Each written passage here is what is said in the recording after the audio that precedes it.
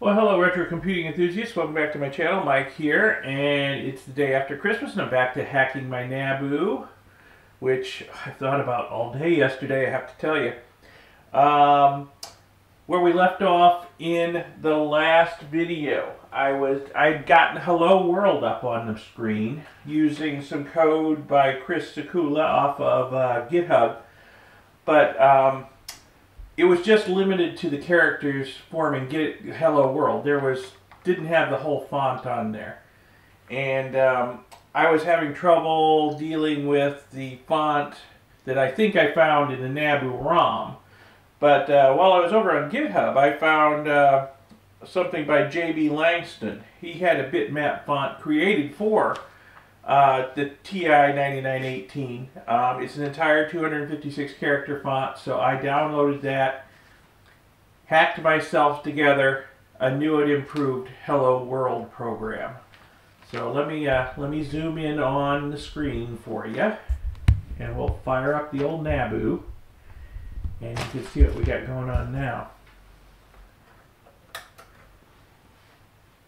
Yes, look at that. 256 characters, including lots of special characters, line drawing characters, Greek characters, punctuation, you name it, we got it. The card suits, everything. So got a complete 256 character font. So that's great. Hello World is working good. So alright, I'm pretty happy with the state of the video display right now. The text mode video display is working pretty darn good.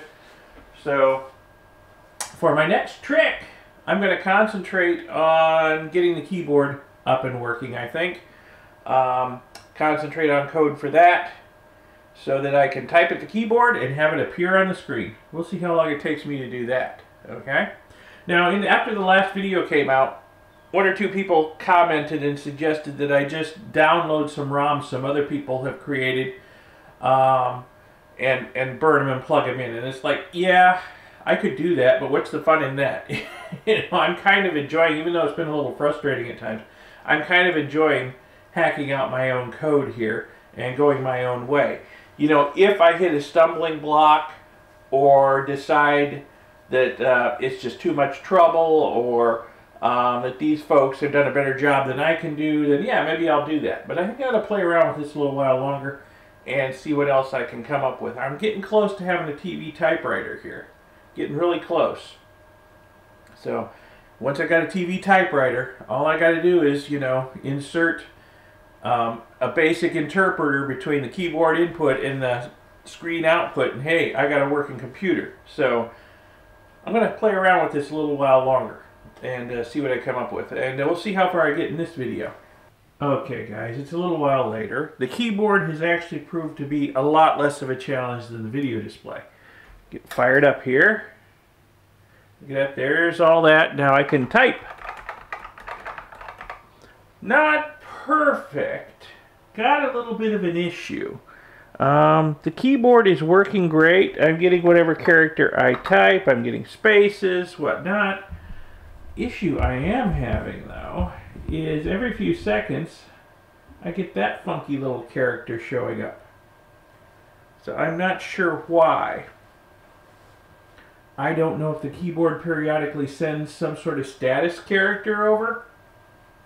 What I might have to do is rewrite my my keyboard reading code, and basically I'm just polling the keyboard, and whenever the UART says it has a byte available, I read it out. And usually the byte I read out is what I send from the keyboard, but occasionally, well, I'll get that. So I think I just might have to modify my code to ignore that. I don't know. That's kind of weird. I don't know why that's there.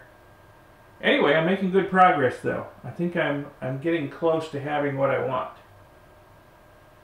So let me go play with it a little bit more. All right, guys, check this out. Check this out. Let me turn it on. Oh, blank screen. What happens if I type now?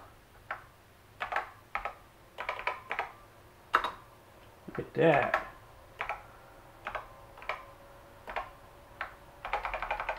Ha ha ha.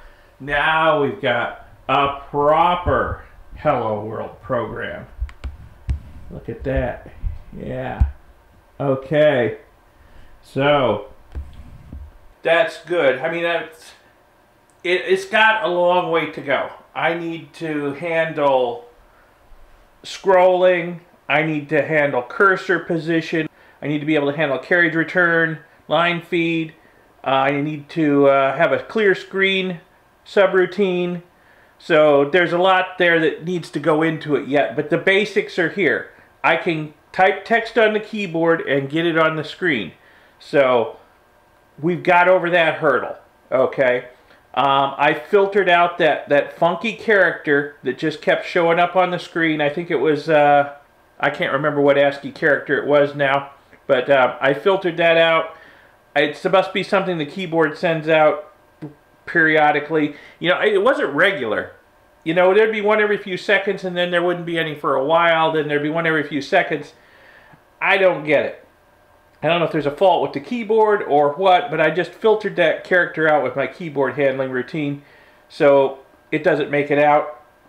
I don't see that as being a problem in the future. I don't even know what that character is or what it would possibly be used for or what language it would be used in. So, I don't know. But we filtered that out. Everything's working. So, I'm pretty happy with the progress for today. Pretty good days hacking on the NABU. So, yeah. Like I said, there's still a long way to go, but I think we've got over the worst of the hurdles. Now it's just a lot of nose to the grindstone coding, you know. Basically, I have to have a terminal program in this thing running to handle the screen, and then we can put in a basic interpreter too. And, well, running out of ROM space, since I can only access 4K of ROM, and my character set takes up 2K of that, well, I'm probably going to have to either modify the board to handle an 8K of ROM, or get together some sort of mass storage for this thing. Another possibility is I could use the UART over there for talking to the NABU network. I could use it for loading files off of my laptop too, so that's a possibility. I did that a lot with the Teletext System Master. Once I got the serial I/O working, I could just write a simple little program to load a file in from the serial port and execute it. So that's a possibility. If I could put a lot of this stuff, like the big character set, the basic interpreter and whatnot, elsewhere and load it in when I need it, that would be very helpful. So that's a possibility.